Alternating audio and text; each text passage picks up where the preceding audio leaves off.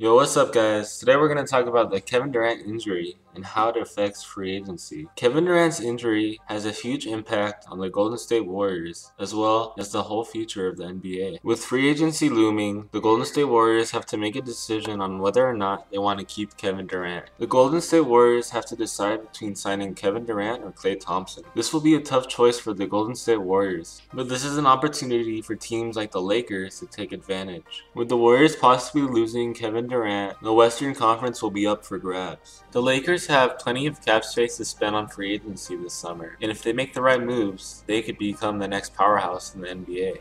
Right now, the Lakers are trying to trade Lonzo Ball, Brandon Ingram in the 4th pick for Anthony Davis to get LeBron a co-star. And with a depleted Warriors roster, a LeBron James and Anthony Davis duo would take the Lakers very far. As we saw in the NBA Finals this year, the Golden State Warriors look completely shambled without Kevin Durant. A healthy Kevin Durant made the Warriors unstoppable, but with Kevin Durant being out for a season or two and probably not coming back the same, the Los Angeles Lakers could take advantage of this golden opportunity. Kevin Durant is one of the top players in the NBA, but now that he has an Achilles injury, no one is sure how good he will be when he recovers.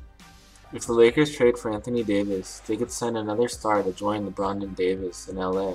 The Lakers would have a big three, and they would be the new threat in the Western Conference. Whether or not Kevin Durant stays or leaves, it would be a tough situation for the Warriors either way.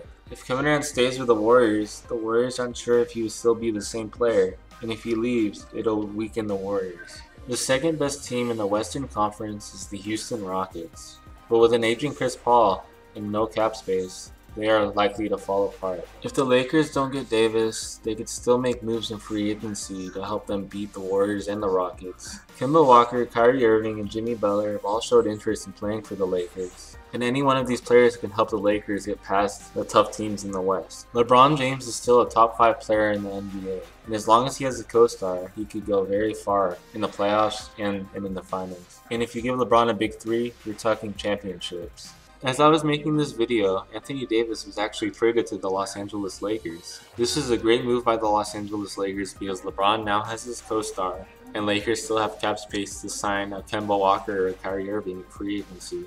The Lakers also ended up keeping Kyle Kuzma, who was one of their best young assets. Lonzo Ball, Brandon Ingram, Josh Hart, and the 4th pick were all dealt to the Pelicans for Anthony Davis, which isn't that bad considering during the All-Star break we were going to give up more than half of our team for Anthony Davis.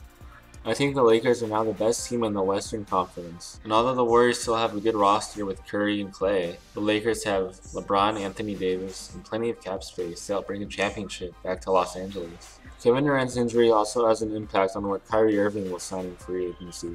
Kyrie Irving wanted to team up with Kevin Durant in New York, but now that it's looking like Kevin Durant will be out for a while, Kyrie Irving might shift his focus on joining the Lakers with LeBron and Anthony Davis.